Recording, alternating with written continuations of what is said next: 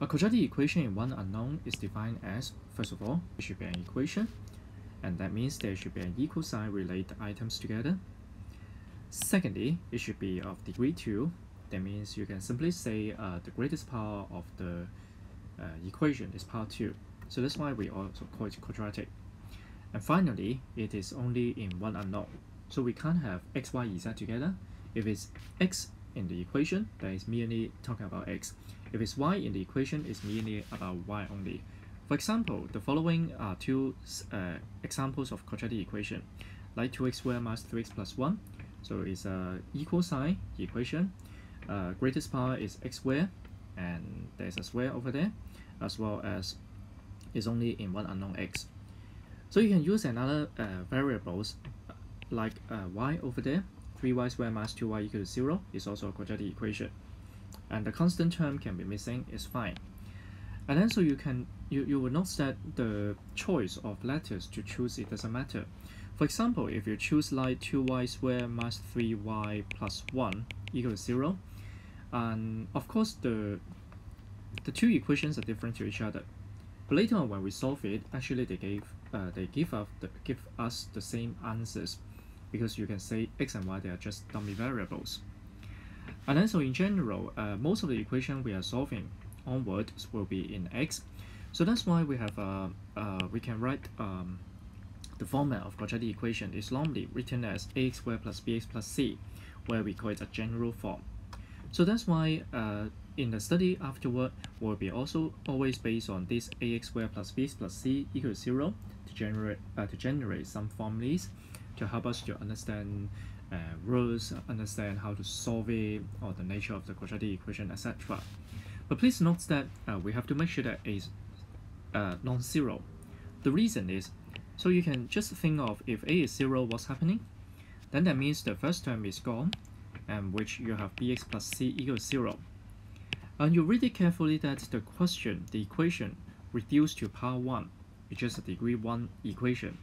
And as a result, this one is no longer quadratic equation, but it's a linear equation. So the nature of the equation is totally changed. So that's why we have to make sure that it is non-zero. So afterward, let's go back to your question again. We are talking about equation. Of course, we're going to solve it. We want to know what is x or what is y. And then so a very important result, though it's very simple, is talking about wherever you have m times n equals 0, then m is 0 or n is 0. So the most important connective here will be or. See whether you can you understand about it or not.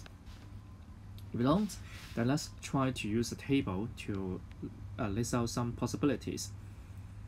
Well, you can say you are talking about m and n, and next you are talking about the results of m times n. So what are the situations of m n in the question? And there are 4 possible results regarding to whether m and n, they're 0 or not. For example, if m is 0, n is 0, you can check for the result. M is 0, n is non-zero, you can check for the second result. M is non-zero, n is 0, you can check for the 4th result. And finally, how about if both of them they are non-zero, then you can check for the results of the product. Now can you just fill in the tables very quickly? There are 4 results for you to do so. Let's take a few seconds to do it. Yes, you will see the first one. If it's 0 and 0, the product of course is 0. Either one of them is 0 after multiplication, so it's also 0 as well. The only difference will be if both of them they are non-zero, the products are non-zero. So that's why can you see that this is a situation as follows. In order to get a favorable outcome, because we are talking about you want the product to be 0 over there, then there are 3 situations to achieve it. First, you have m is 0 and n is 0. Secondly is m is 0. Lastly, n is 0. You find that we need not to have both of them to be 0, but actually it's about either m is 0 or n is 0, then it gives you the result that the product is 0. So let's remember this important result. When you have product to be 0, that means either of them is 0 with the connective of 1. Okay, so after you understand this idea, then we can see how this method helps us to solve the quadratic equation. For example, in example 3, it is in general form x squared minus 5x minus 6 equals 0. And in what way we can solve it?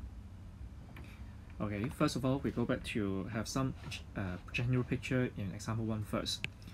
The key will be if you can write it in a product, then it's equal to 0. By using the important result on top, we can say x minus 2 is 0 or x plus 3 is 0. Then that's why x is 2 or x is minus 3. Now, this is a little trick by applying the important result on top. So the key will be write in product equals 0, then you can split it into 2 separate sentences. Similarly, in example 2, you can say x minus 1 is 0 or 2x minus 3 is 0. So that's why x is 1, or so move the 3 and 2 very carefully and see whether you get the result properly. Yes, finally it's 3 over 2. So these are the methods how we can solve quadratic equation. Now let's start with example 3. Well, if it is in general form, how can you solve it? Yes, you can recall the idea about cross method, right? Because cross method helps you to factorize the quadratic parts so that it can be written as 2 products which are linear. So for example, this one can be rewritten as x minus 3, x plus 2 equals 0. So that's why you can solve it by the important result on top. This is also the application of what cross method is used because we want to solve a quadratic equation. So now can you write the answer directly? I don't want you to write so many steps. In example 3, so you can jump to the answer saying that x is blah blah and x is blah blah as well. Yes, is x is 3 or x is minus 2 finally. While in example 4, sometimes we need not to use cross method, especially you can see the constant term is missing. Can you see? Constant term is missing. So regarding to this question, normally we just simply take out common factor rather than cross method. Is x times x minus 5 is 0? We still follow the same way, writing the quadratic expression into a product of 2. And the only little trick is this x, how we can interpret it as a root, because x can be thought of like is x minus 0. So that's why the first answer will be x is 0, or the other one from the second bracket is x equal to 5. Okay, so then it's the general picture how we can solve a quadratic equation. Hopefully it's not very difficult to you. And afterward, you just heard that I mentioned one word called root, because for example, like this 2, we can say the solution of the equation is one wording, or you can say the roots of the equation. They are x is 2 and x is minus 3.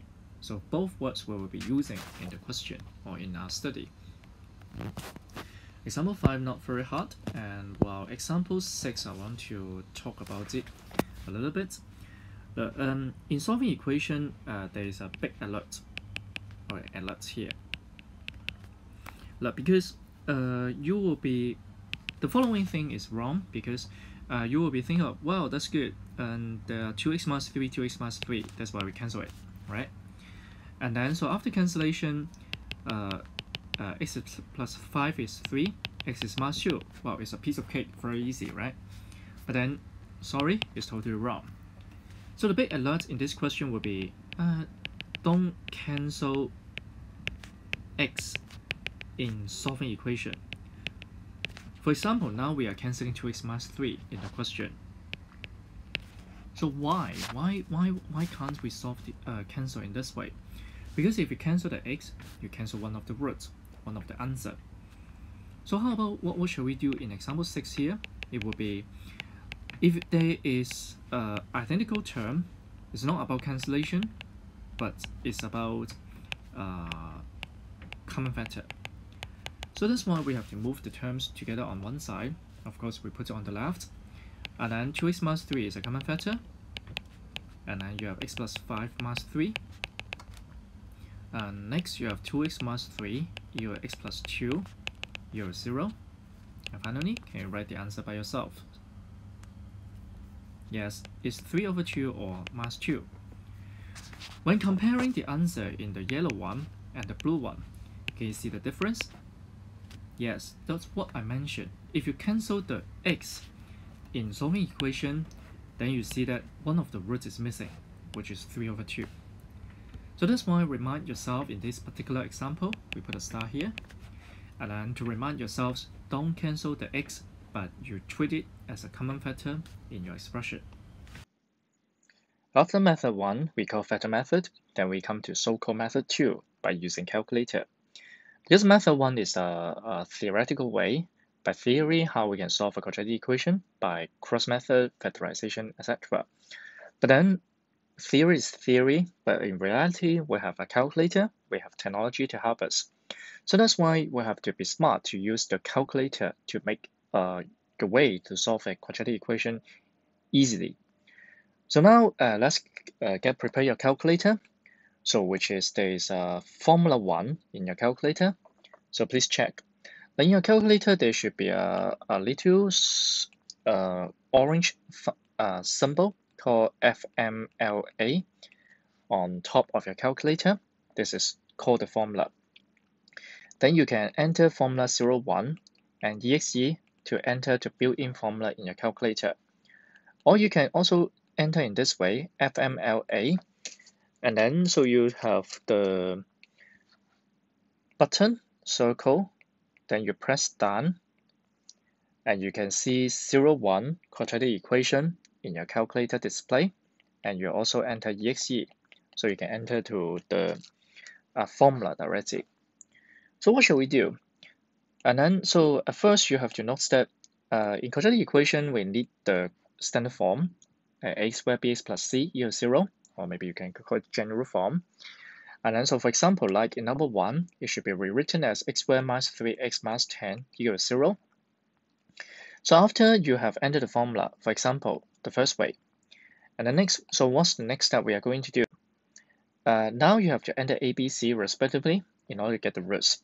So which means there is 1 x squared, so you have enter 1 exe, minus 3x minus 3 exe, and minus 10 exe, and you get the answer. All right, let's try it together. 1, negative 3, and then negative 10. So the first one, okay, 1 minus 3 minus 10. So the first answer given to you will be, so answer number 1, you have 5. Okay, very bad handwriting. So let's rewrite it again. 5. And then you enter exe again. So it gives you the second answer. You have the second answer, which is minus 2. So you bear in mind you use the connective, proper connective to connect them. So which is all. So that's all. So starting from now on, you need not to use factor method, but you just use calculator to get the answer directly. So let's pick maybe this one as example, and for the rest you can try it out by yourselves. So this one standard form is already written properly, so I need not to do anything. And now you have to enter 1 minus 4 and 2 in your calculator and see what's happening.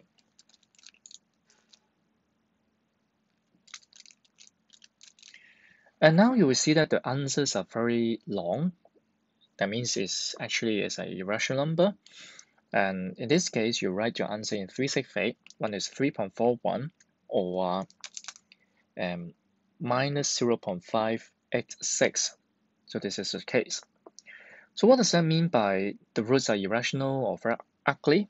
Because you may try out to see how you can factorize it by yourself, cross method or common factor or whatever, and you will see that you won't succeed because this one cannot be factorized in a very good form that you have learned in the previous in earlier years.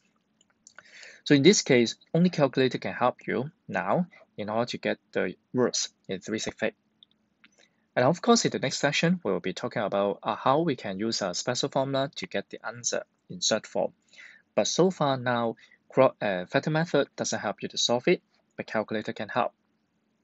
If it is alright, then you try to use your calculator to fill in the other 5 blanks, 5 questions in this example 7. Lastly, we come to method 3, but it's addressing a special case called taking square roots. So when to use, or when do we use it? I just write ugly English. When shall we use it? So it's in the situation when you have a square on one side, x squared like equal to k, or in other case like x plus a squared equal to k. Of course, plus a or minus a doesn't matter, so that's the same situation. So whenever you have square on one side and a constant on one side, now bear in mind that on the right, it should be constant. In this case, then you can apply the method of taking square roots. The concept will be when you have x squared equal to k, then you can take square root to get x directly. But the only thing you have to be careful would be there should be plus or minus. So what does that mean? Like in example 8, so you have x squared, one side, constant on one side. So that's why I finish. Then you say x is plus or minus 7. That's all. Can you see it's quite fast? While in example 9, then all square on one side, constant on one side. So that's why x minus 2 is plus or minus 7. You take square roots on the right, and plus or minus 7 are the roots. So you calculate carefully. First one, second one. First one will be 7 plus 2. Second one is minus 7 plus 2, which give you a 9 or minus 5. See it? It's very fast. So if you don't use this method, then every time maybe you need to go back to the general form. So that's why you need expansion. Very terrible. X squared minus 4x plus 4 equal to 49. X squared minus 4x minus 45 is 0. So do remember that you need not to use factor method, but just use formula 1 in calculator to help you. So finally, you still get the answer 9 or minus 5. So if you're smart, then use taking square roots on both sides, or not is a more standard way in red by using or rewriting the expression in standard form. Afterward, you use calculator. Okay, at last, it goes to number 10. Number 10, you will see that, well, if there's a negative sign over there, that means you can't take square roots properly. So in this case, then you can say square roots of minus 4 over 7 is undefined because we don't have a proper value. So that's why there's no real roots, we say in this way. This is one way to explain it. Or there may be another way. If we accept a complex number, something about I, as your answer, then the question can be redo it in this way. So for example, like x minus 3 over 2, you take square root on both sides and plus or minus. Minus 4 over 7. So the negative sign of square root can be taken out. So that's why it's plus or minus square root of 4 over 7, I. And finally, is x, what shall we say? X equal to 3 over 2 plus or minus square root of 4 over 7 and I. You can also present it this way. But generally speaking, if the question doesn't ask you to write in complex roots, then you can just use the blue one, saying that square root of negative number is undefined, so there is no real roots. If the question asking you solve this one, and for example, the phrase will be like, and express your answer in A plus BI. If there is an additional expression in this way, then you write your answer in the red format. That's something about I in your answer.